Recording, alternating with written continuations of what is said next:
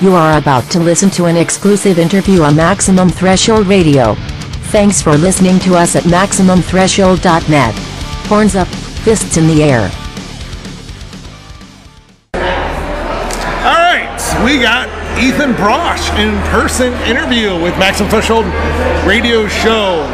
How you doing today, Ethan? I'm doing great. Just finished playing, opening for Malmasteen, and I can hear Malmasteen ripping it right behind us, so it's an exciting day. Now I get a chance to review your stuff. Awesome. And I have you just released a new album. What's the name of the album? The album is called Live the Dream. It's actually unreleased, and I'm just pretty much starting to release it here on the tour, so it's like a tour exclusive, I guess, and it will be released later on this year. Very cool. Yeah. Now, where are you based out of? And I don't mean like currently. Where are you from originally? Oh, I grew up in Israel. Israel. Yeah. Shalom. Shalom. So that's all I can say. You know, yeah, you said it very well. Good. Well, I see that you worked with some big names in the industry. You worked with Dave Ellefson. You worked with George Lynch. Yes. What was it like working with Dave?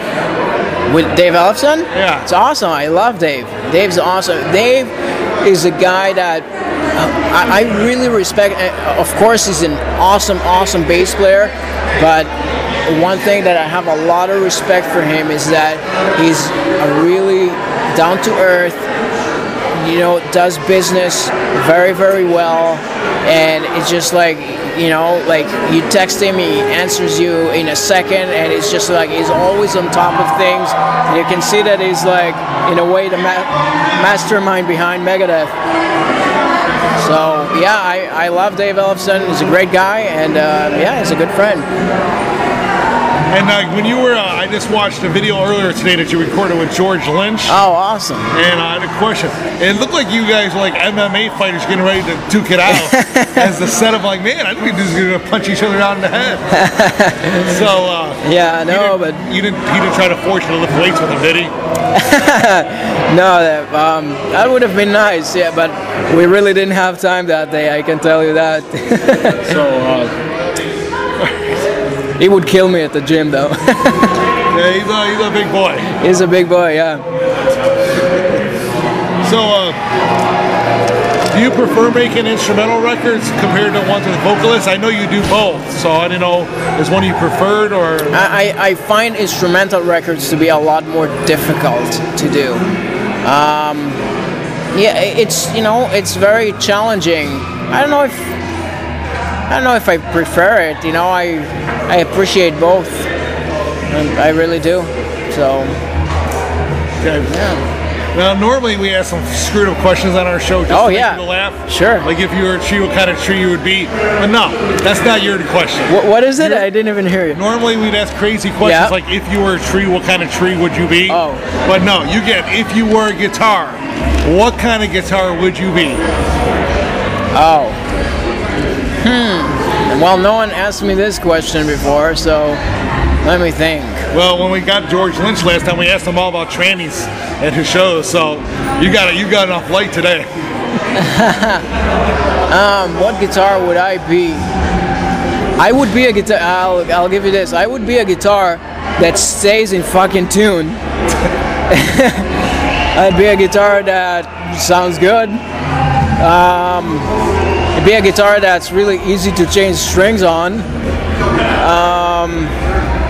Be a guitar that's really, you know, really beautiful with cool graphics, with like super jumbo frets, and yeah, you know, just a little bit beat up, you know, not like super brand new, you know, so like you're not afraid of like dropping me or something. You know, something like now, if you were that said guitar, would you be embarrassed to like say be played by like Christina Aguilera or someone like that at one of their shows? Or would you want more of a metal person playing you? Hey, if Christina Aguilera would play me, I'll go for it. So if Christina Aguilera wants to play with your wood, she can. Well, you know, I prefer not to answer this on the air. You know? It's okay. We make a lot of jokes, but it's a lot of fun. Yeah. That'll be the hard ones. But now this, I normally would ask you how the tour is going so far, but can't answer that question because today's the first night of the tour. That's right. So far, it's only madness. Everything's on 10. Everything is rushed. Everything's crazy. You know, no sound check. Just go, go, go, go. Yeah, that's pretty much it. Well, I can't tell you of the. I believe you played 5 or 6 songs tonight. Yes. One of my favorites was the second to the last song, which was a very soft. Yes. It was beautiful. What was the name of that song? What was This one is on my new record. The record is called Live the Dream, which I feel like now, you know, being on tour with Malmasteen, who's one of my, you know, biggest influences growing up. And that specific tune is called Clean Slate. Get it? Yes. It's a beautiful song. Yeah. Now your opening song tonight, what was that called? That was pretty rocking. This one is The Hitman, which is the first song on my first record. That's cool. And I see that you play on stage with your sister, and you had a friend come from Italy as well. Yes. And where was your drummer from? Drummer is from up there in Massachusetts. You know, a local compared to the other two. Yeah, he's a local. Yeah, it's just like I met him only recently, but you know, I love the guy, and man, is he a great drummer? Like one of the best I've ever played with. It's ridiculous. So, all right, I have one last question. His name, by the way, his name is John Anthony, and just wanted to say, you know, because I've played with a lot of drummers, and he's a drummer that not only has all the chops that you will ever need, but he can like get stuff off the record like note for note. And the thing I love about him the most is that he keeps everything so solid, and he doesn't speed up, and it's just awesome. You know, it's so hard to find in a drummer. I can't tell you. Who would you like to share the stage with, dream guitar-wise? Now, this has to be a living person. It can't be like, say, Jimi Hendrix. You gotta, who's currently playing right now that you would just love to like co-do a project with, or just a song? A guitar player? It could be anybody. It could be a singer, it could be a guitar player, just another musician or artist that you would like to do a thing. Just one. Anyone from Iron Maiden. If I could do something with Bruce Dickinson or with Adrian Smith or Dave Murray. That's a good answer. Yeah, you know, Iron Maiden got me into playing guitar. They're still my favorite band, my all-time favorite band. Always were, always will be. And yeah, I would love to do that. Or it would be nice, very nice, to play with Ozzy and David Coverdale. You know, so I've got friends that played in both of those bands. Yeah. By the way, you know, like if anyone out there knows of a huge '80s metal band looking for a guitar player, hey, I'm ready to go. So. Now, you're from Israel originally? Originally from Israel. How old were you when you came here? I kind of don't want to date myself. That's the thing. So, well, but yeah, how old you are now. I'm asking how old I was. Yeah, I was like. No, I was like 21. 21. Yeah. Well, the United States is glad to have you here, and the music community is glad to have you here. Thank you. Thank you very much. We're going to have you do a station promo for us before you leave. Sure. Just state your name, who you are, and as you listen to Maximum Threshold, and you can say anything you want at the end of it. This is Ethan Brosh, and you're listening to Maximum Threshold, the craziest radio show you'll ever hear, so check it out. Rock and roll. Thank you.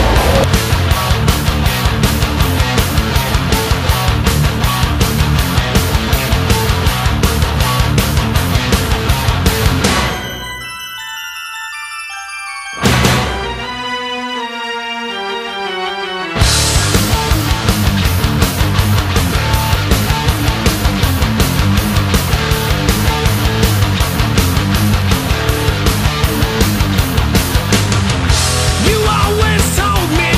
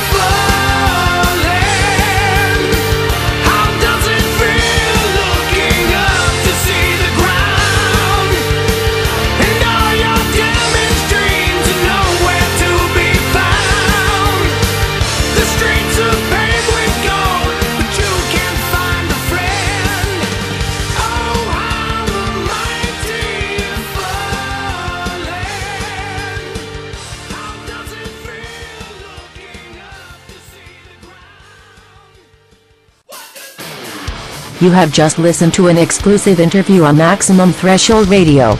Thanks for listening, and please visit us at MaximumThreshold.net.